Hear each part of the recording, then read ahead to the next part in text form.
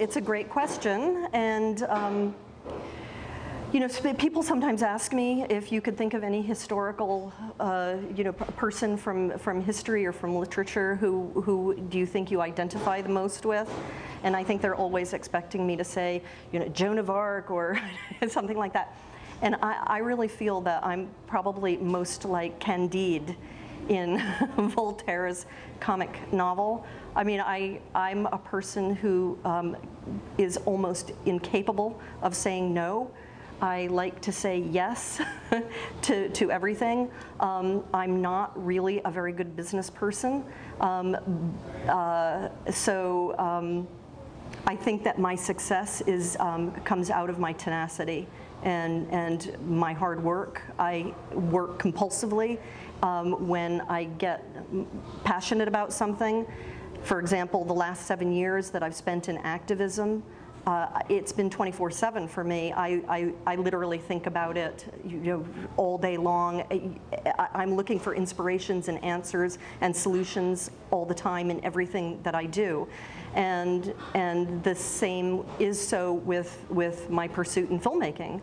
The same amount of energy and drive and passion that I put into instigating this federal investigation for women directors, which has been groundbreaking, that rocked the industry, that has probably transformed culture to a certain extent, and I think will continue to do so.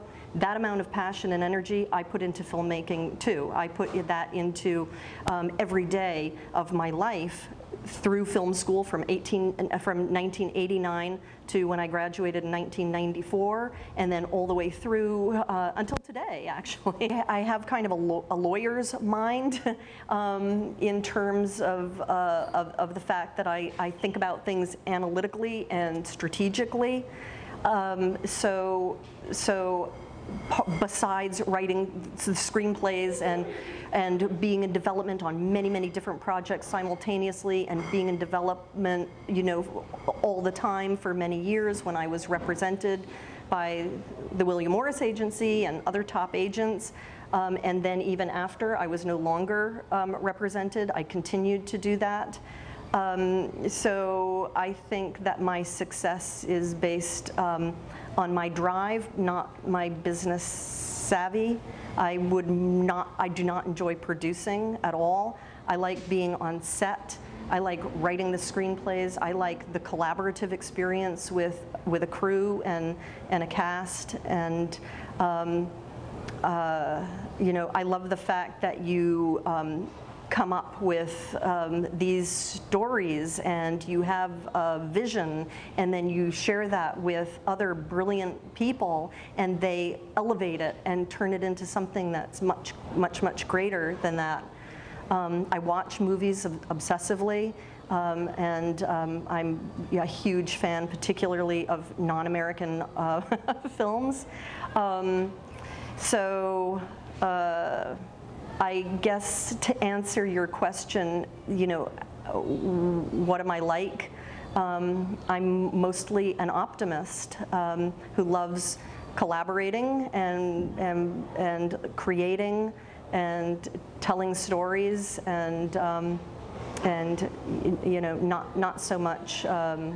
Never seemed to be able to manage the money part of it all. I've never seemed to be able to make a living.